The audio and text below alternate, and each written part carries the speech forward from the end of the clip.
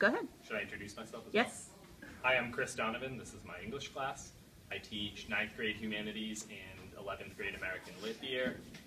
This is my third classroom in my 5 years. Throughout the construction, I've moved a couple times. This is my final place. It's a great room for the kids. I've got 32 in here in one class, and we fit relatively comfortable, which is nice. Plenty of windows, plenty of space. The air is good. It's cool for the kids. A lot more closet space than I'm used to. What's it like teaching through construction? It can be difficult at times, but when you see the models of what it's going to look like, and when they have the discussions of sort of what's to come, it makes it worth it.